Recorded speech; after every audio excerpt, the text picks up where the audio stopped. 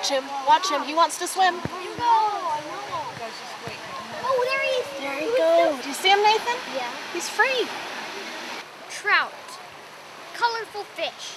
Swimming, squirming, trekking. Sad to say goodbye. Freedom. Goodbye, Nemo.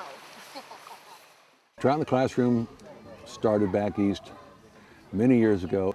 The idea behind the program is to have kids learn about the habitat, life cycles of fish, the watersheds, and if we can build a stewardship out of that, then as they get older and they'll hang on to that and maybe pass it on to their kids.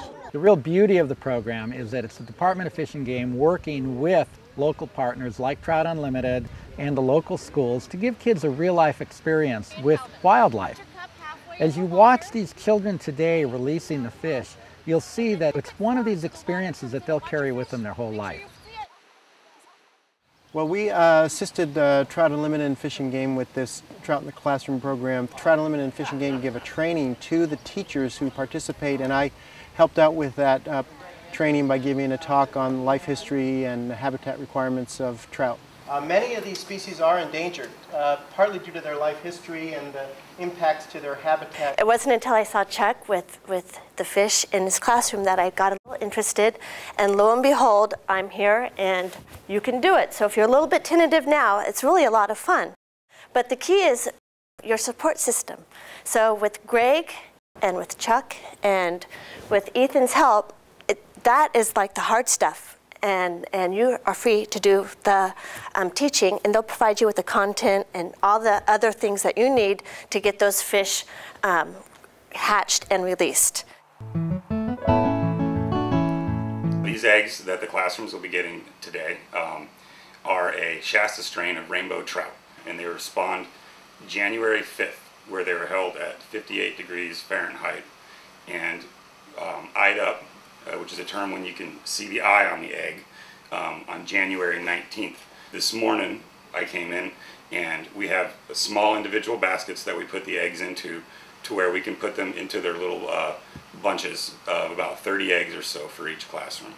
And the hatchery people have folded them up in a little piece of cheesecloth. So the eggs are in here. We put the cheesecloth in a cup, and then we build a little lattice work here with these craft sticks to keep the ice that we put in here. The ice will now rest above the eggs. The ice will drip down, keeping the eggs cool, and then we put a lid on them. They go into the coolers that we have, and then the idea of having them cool allows us to transport them a greater distance without any problem. Some of these eggs will be a couple of hours away from here before they're actually put into an aquarium. It's almost like a nursery for baby fish to be hatched from their eggs, but we get to be the parents, and the eggs are going to hatch in our classroom. Okay. Just stay in your seat. You'll get to see them. Drip there. A little drip, a little water. I can see their eyes. I can see most of them. Are those their eyes? Okay, so I'm going to take these eggs and I'm going to put them right there in your container. You can count and see how many eggs we have. This is the first group, so no eggs are inside yet. So take a look, count up how many eggs we have. I want you to drop the egg right along the glass here, okay? And it will just drift to the bottom. Right over. He did it. Nice You job. can't really see that. What about the temperature? Ooh, it's cold. It's cold inside. What's the temperature right now? 52. All right, Avery. Avery Trout. You go. Okay. Yeah, go in. Right by the glass.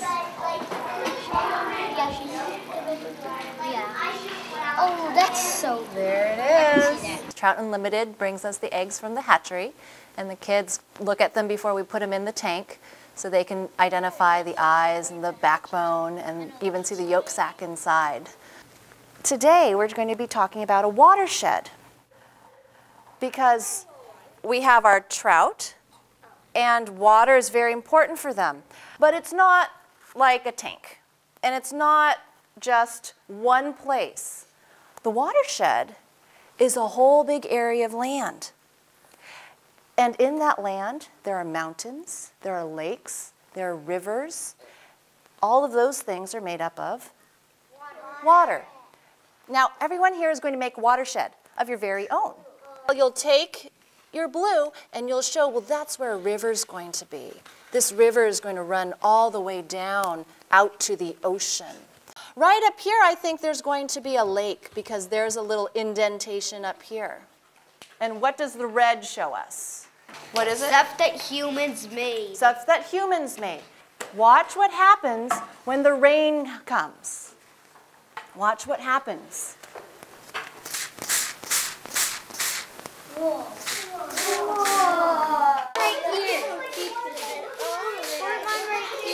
Now look, Josh, look where all your rivers are. Look where all the lakes are going, and look at how it mixed here. You can see how there's humans' impact on your watershed.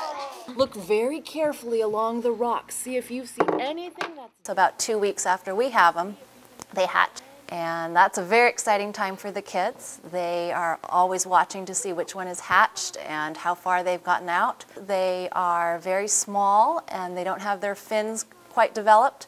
They have a big yolk sac that they feed off of, so they don't need any food. And they tend to cluster underneath the rocks that are here in front. That's why we put the eggs right in front so the kids can see them come out.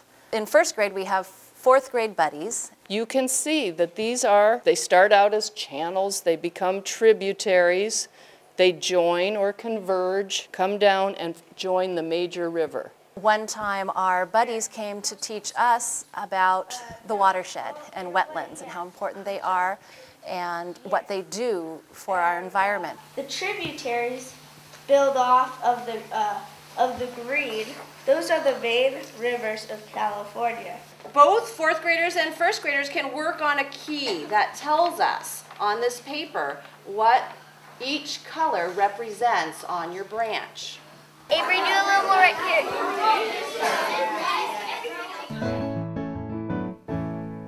Once they start to develop their fins, they become fry and they start to swim up in the water column. And the kids come in the morning every day to see how many more swimmers we have. And that's when we start to put a little food in. So their yolk sacs are pretty much gone. They've buttoned up and they are ready to go out and be released. We write in our trout journals, so they learn a lot through literature and language arts. We have done pictures, diagramming with labeling the fish parts, making models of fish. So it really reaches across so many boundaries. Wednesday morning, we're going to take our kids to Lake Lagunitas for our big field trip. It's a big outdoor education field trip. And our focus, of course, is releasing our baby fry.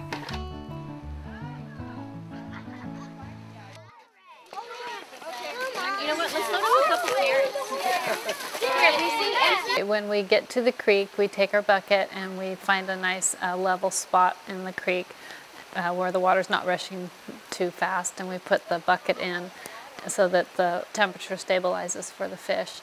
We'll have little cups for the kids. Maybe take 2 kids at a time and we gently take them to a spot where they can kind of get down on their knees on a rock and gently pour the fish into the water. Yeah, it's really special. It's a nice moment to see the fish kind of swim in their own habitat. Last year they hung around a little while so we could watch them kind of sit there and swim. I think the kids get so much out of this program. They learn about the native plants and the animals that are around them and how to take care of them. They get to experience life from an egg all the way up to a little fish. And then they get to feel responsible about taking care of that. And we hope that they take that stewardship with other creatures and other things in our environment as well.